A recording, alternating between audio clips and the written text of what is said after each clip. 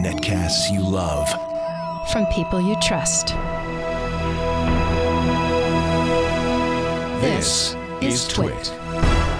Bandwidth for Know-How is brought to you by CacheFly at CacheFly.com. We finally got our Raspberry Pi computer. So today we're going to show you how to make a Raspberry Media Center.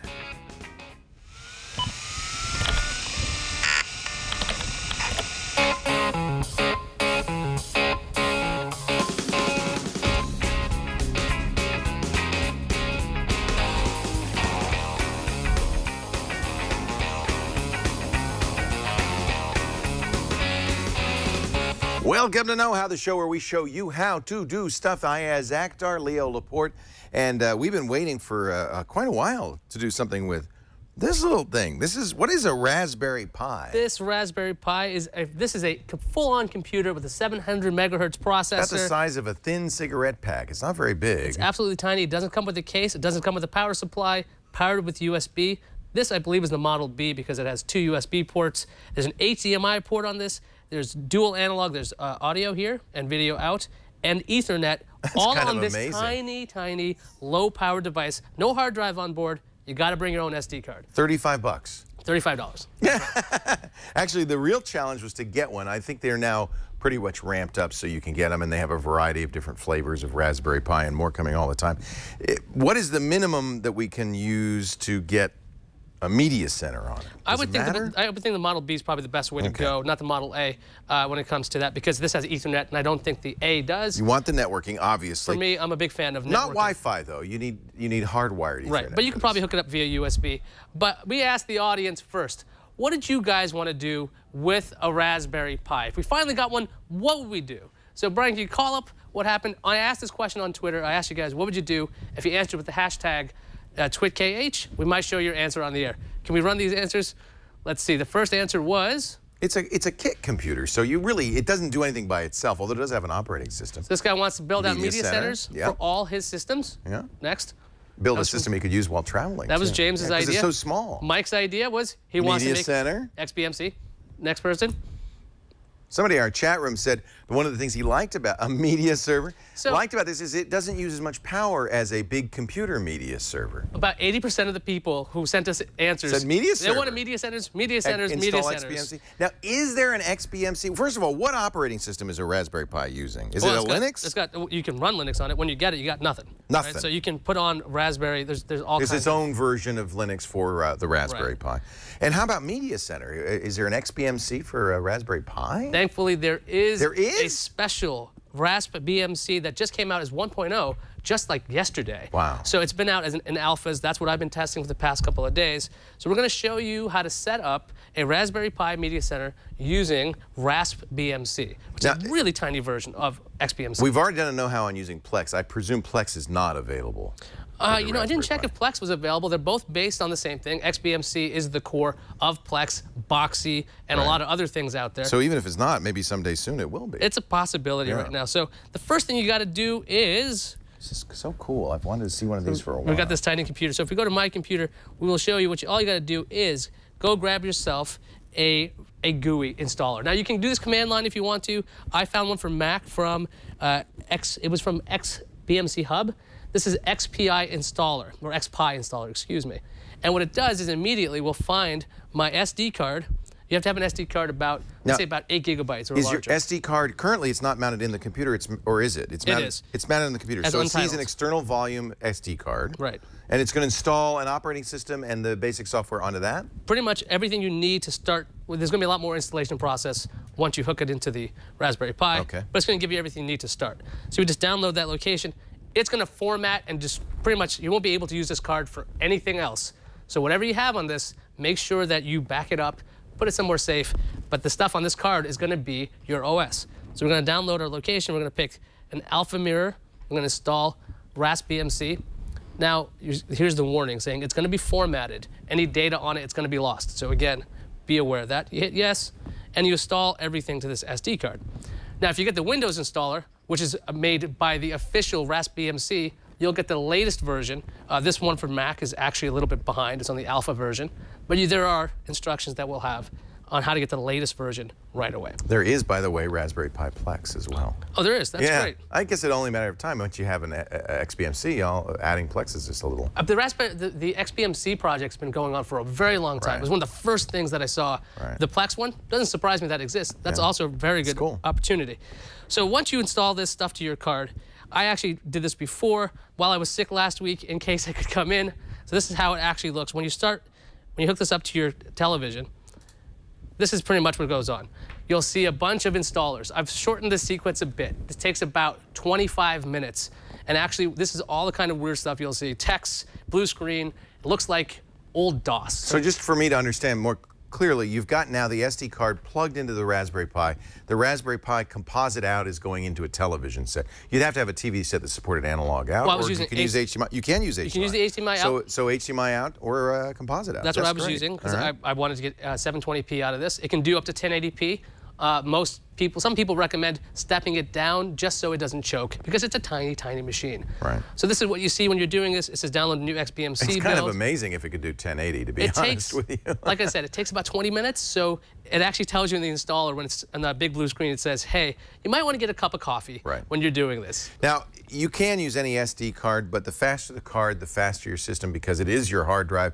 A number of people in the chat room are suggesting class 10. That's the fastest SD cards for the best install experience, and I guess for running it as well. Yeah, so what we've done on our Raspberry Pi right here, we've got our SD card right into the slot there. It's all exposed. So it boots up because you've installed the software on there. It boots to that card. Right. So we've got our Ethernet. We've got our USB. Now there is a trick about USB.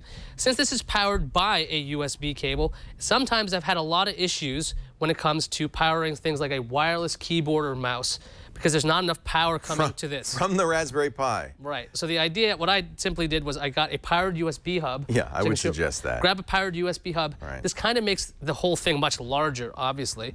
But at least you're not running into issues with trying to read a USB disk or a wireless keyboard mouse because you want to be able to control this in one way or another. So what I need to do is turn on the Raspberry Pi before that TV shuts off. So what is the processor in the Raspberry Pi? I believe it's a 700 megahertz. I want to say ARM processor actually.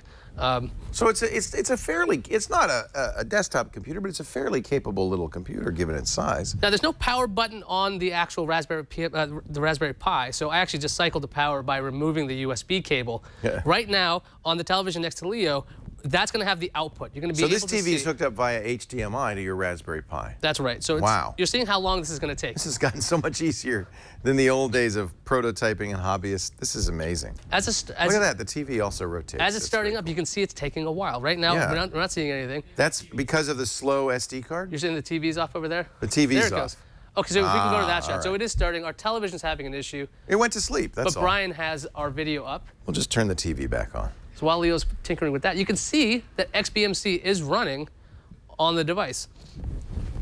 So there we go. That is really cool. So that's the operating system, but that's the one that comes with this Raspberry Pi BMC. This is the one that's BMC. This is what you'll see when you start up XBMC I turned it back on Raspberry Pi. Wow, look at that. That's a nice UI. Let's see, is it actually registering? It's kind of a home theater UI. Is it registering my USB? Probably not. Because, of course, we're doing this live. What could possibly go wrong when we do it live? It does think that it's almost midnight, so it's still on UTC. Yeah, right now we'll have to set the new time zone, obviously. Right now, it's not registering my USB. I'm not sure exactly Mounted why. removable hardware Kingston. Okay, so we're slowly, it's booting up, so it's taking a while to mount the stuff. Is that right? Well, that was attached. That Kingston is actually my USB hard drive that has video files. What I'm going to do, and I've had this problem before, is I just cycle the power again when it comes to this. Sometimes it's a little bit buggier than not. Sometimes it's not. It's a $35 computer. This is not unusual, in other words. I would guess it almost always has to do with power issues, be my guess. So recycling sometimes can help. That's actually exactly what I found. I was looking it up. I'm like, what's the issue? It could just be the power. A lot of issues with power supplies. Because you're powering it via a micro USB cable. Right. And so if I'm actually using an iPad adapter, which has a lot more wattage than when it comes to a regular So this cable's plugged into an iPad adapter. Yeah, I think it's actually amperage, technically. My mistake. Does it say what it wants? I mean, does it say it's looking for 5 volts, 2 amps, or? The claim is that you can use a 5-volt USB, normal adapter that you have for anything. For anything. And I have not found that to be the case. Doesn't mention the amperage. No, that's the thing. So I've had trouble with that. Well, you've got 2 amps coming out of that iPad charger, so that should be That's as much as USB ever does. And oh, there we go. So now that we've All right, a reboot fixed it. A reboot. Now you can see that the mouse cursor is moving. I've got my wireless keyboard, and see now it's telling me, it's scolding me. You should always shut down via the power icon. But if you can't control it, you can't. Sometimes you can't. There's no buttons on this. So what we're gonna do is I want to show you what it can actually do well. We've added on some video add-ons, which are web video. Now, how do you do that? You do that via downloading? Well, what you do is you go into the add-on section. You can go into the Get More section. Oh, I see. There's a catalog right there. I pre-installed. So this needs net access to do that properly. Right. But you've got Twit? There's a Twit app for this? There's a Twit app. There's ESPN, CBS, a whole bunch of things. Let's get some PBS here. Let's see what happens. This is from a guy named Stacked wrote this. And because this is from XBMC, this has been around for a very long time. You're kidding me. I can watch Downton Abbey on this thing? I don't know. Let's see if it actually works. I haven't tried that out personally. I've tried out some ESPN, and it looked beautiful. Web video looked fantastic on this device, as far as I could tell. And here we go. OMG. So, like I said, this thing can handle 1080p video. It looks pretty good. I mean, there's a little artifacting. It's not perfect, but it's pretty good. So this is the way it's working right now, and it worked very well when it came to web video. Now, for local video, like if you had a USB attached to it, let's go to Files here. We're going to go into... This is very impressive. And remember, this was a project that was done essentially as an educational computer for schools in Britain. And in fact, we had the guy who was part of the original creating team on. And it was just a side project. This thing has taken off. Raspberry Pi is quite amazing. So right now, this is going to run off of a local USB drive. This is Walking with Dinosaurs version that I have sitting around. This is an MPEG-4 recompress of a CD or a DVD, or rather a DVD. Right, it was a DVD rip that I've done for myself. This is an MP4. It's running. It's H.264 this looks video. Fabulous. Runs fine. Yeah. So far, so good. I mean, sun's burning me. It's so good. It does AirPlay video as well. If you go into the settings, AirPlay audio if you want it. So if you want this little $35 box to be your receiver for your AirPlay video and audio, cheaper than an Apple TV. Cheaper than JBL speakers that have AirPlay built in. Mark's even saying this actually works better than his smart TV. In fact, it's probably more processor than your smart TV comes with. And that is pretty impressive. Wow, we've come a long way. Amazing. Let's go to the weather right now. But there were some things I found to be troublesome when it came to real-life situations in my network. This might not be the case for you. Network video on the Raspberry Pi did not work very well. I had big files, about 700 megabytes, maybe a gigabyte or so. And the Raspberry Pi trying to get this and decoding it was a real horrible time when I had that. I've had some success with like smaller files, but I did find a workaround. So this is very important. If you like your giant video files that are over a gigabyte and you want to use a Raspberry Pi at each TV, I suggest getting a transcoder. Check out Tversity. Right now, I believe it's $4. It's for Windows only.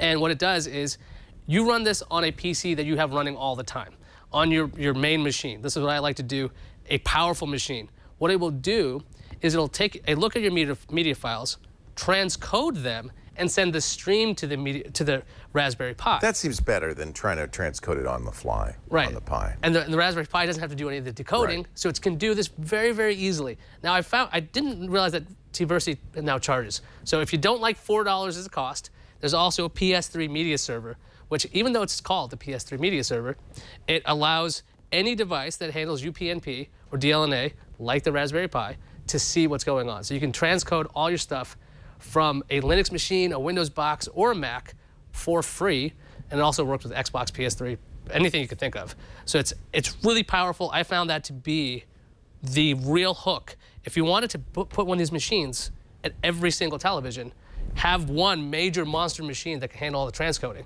for your network video, and then let this do the rest. That's an interesting idea. So that's what I found worked there. So that's what we did with the Raspberry Pi. You can see it takes about, the entire time when I did this from beginning to end at home, about 20 minutes, 30 minutes, to get around these little workarounds where I had power issues, and they're realizing, get a powered USB hub. Yeah, that makes sense. Very important, because that's a small issue. Or HDMI worked right out of the gate. Everything worked very well. But without the powered USB, that's an issue. If you don't want to hook up a keyboard and mouse, there's also free XBMC applications out there for mobile. I have it on my iPad, so I can probably, let's see how it goes now, because I don't know if it's on the right network, but the iPad does have an XBMC remote control. Probably not going to work right now. So you could use your iPad as a remote control. If you wanted to, you would be able to, well, this is what it would look like on Your this Pi side. is not on the network, though, is it? Right, it's on a different network right now. right. Not usually an issue at your place, but you can have a remote from your iPad or iOS device. Some people have even powered their XBMC or their Raspberry Pi from their TV's USB port. Right. So you can just stick it back there, Yeah. have it networked, nobody ever notices it. That's a great idea. So it's nice and tiny. This is, but if you think about it, a Roku box probably doesn't have a much larger board in it. Certainly the Roku stick has an even smaller board in it.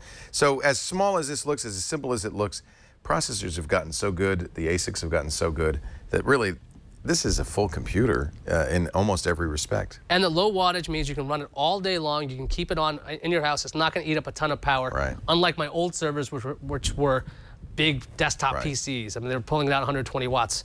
This is like 5. It's like nothing. So that's the Raspberry Pi episode, the one you guys have been wanting for so long. At least one thing you can do with the Raspberry Pi. Oh yeah, we're going to There's a lot more you can do. this. Now that we got it, let's do some more. Here's the other thing. Like, because the hard drive is the SD card, if you wanted different functions. Easy to change personality. Just get a different SD card, put that thing on there, reboot, and now the Raspberry Pi is something else. Absolutely. A temperature gauge, a weather station, a home theater system, whatever you want. That's all it takes. And now that's cool. I want to show off something that a friend of ours sent in, because these don't come with cases. You can print them out yourselves, or you can build one. There are third-party cases out there. But our friend Lee Jarrett, Spider in the chat room, sent us these. He made a case? We're going to have to assemble them ourselves, but these are part of them. I want to show them off, because I did not expect this. Oh, look at that. Laser-etched. A know-how case. Laser-etched know-how cases that we'll build at some point around this. That is really cool. What's his name? His name is Lee. Hey, Lee Jarrett, But it's- Spider. Look at that. Isn't that cool? There's a plastic lid and a little bit of leather. Yeah, the rest of the leather parts, burning. The rest of the parts I can put together eventually, but right now it's well, I'll have to do it Very after the show. nice. But it's Thank you, awesome. Lee. Thank you so much for that. We're going to put really it together, follow your instructions, and we'll show that off probably on our Google Plus page. And now is a good time as any to plug the Google Plus community. Why not?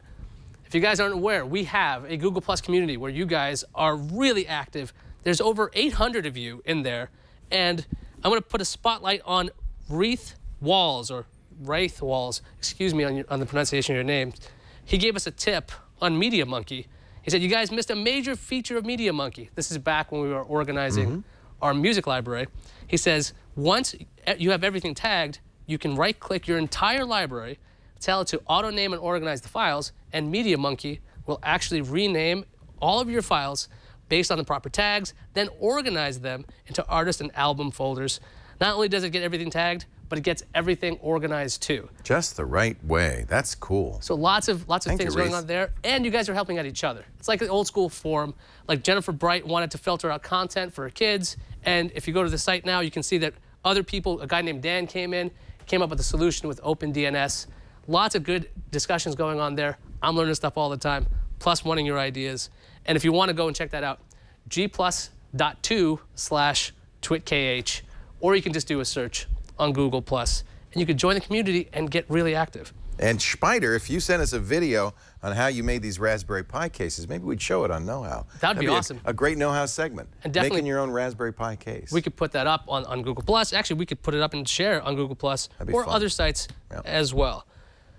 So we've hit a lot of points. There's lots of different things going on with the Raspberry Pi cases, Google+ communities, all kinds of links. It's a very vibrant community. It's really cool. What could you possibly do if you didn't get any of the links right now? Well, don't worry. We got it all covered. twit.tv/KH. We've got show notes, instructions. I write a lot of show notes for each episode. We've got links to everything we talked about. So if you wanted to know how to do the command line interface installation of XBMC, we'll have a link to that. If you want to know how to get the GUIs for that, we'll find that too, and that'll be available at twit.tv/KH. And if you'd like to know how to support Know-How, besides watching the show, participating, tweeting, going to our Google Plus page, you could also go to twit.tv/Amazon. This is something, I got this idea from Adam Carolla. He always encourages his viewers and his listeners on his podcast to go to the webpage and click the Amazon link. Did you know that after you click that link and go to Amazon, you could shop, you can buy, and whatever you buy, we get a small percentage of as an affiliate fee. It helps us support the show. So twit.tv/Amazon, we've got links not only for the US, but also for Canada and the UK. You see those picks too. We got some great picks, but even if you don't buy what that pick says, if you just go to the Amazon link, we're going to get affiliate fees for anything you buy for that shopping excursion. So that's a nice way to cost you nothing and helps us out. Actually, it's quite a bit of money. This is several percentage of your purchase, so it's a good deal. Yeah, so go support Twit, support Know-How, go to that link. Sounds great. Thank you so much, Ayaz Akhtar. I've been wanting to play with the Raspberry Pi for some time. That's a lot of fun. I'm going to be reusing this later on for another project soon, too. I'm excited. We do Know-How every single Thursday. It's around about 4 p.m., 3 or 4 p.m. Pacific. Something like that. Whenever I get over from after iPad today, 6 p.m. Eastern Time. Please join us. We'd love it if you watch live. But if you can't, on-demand versions are available everywhere, including YouTube, youtube.com/knowhow. That's our YouTube channel, and all the previous Know-Hows are there. Tell your friends if they're looking for a way to do something in particular or some advice or even just a how-to. It's a great resource for it, and we plan to make lots more of these shows and fill up that YouTube channel. twit.tv/KH or youtube.com/knowhow. Thank you, Ayaz. No problem, Leo. I'm glad this thing actually works. Look, it actually works. Now that you know how, go out and make a Raspberry Pi Media Center.